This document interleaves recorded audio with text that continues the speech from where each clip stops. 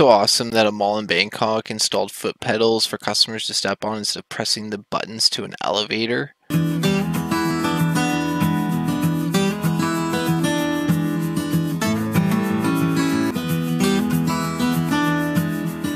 Yeah, I agree 100%. Stepping on these pedals is a lot safer and cleaner than having to touch things with your hands. Plus, I honestly believe in this day and age with technology, everything should be touchless.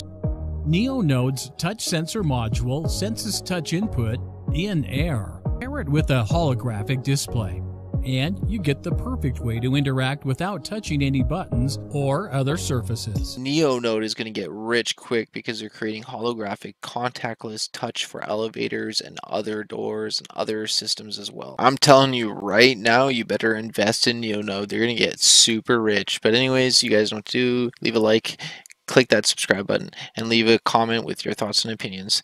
Thanks for watching, everyone. Stay safe and God bless you all.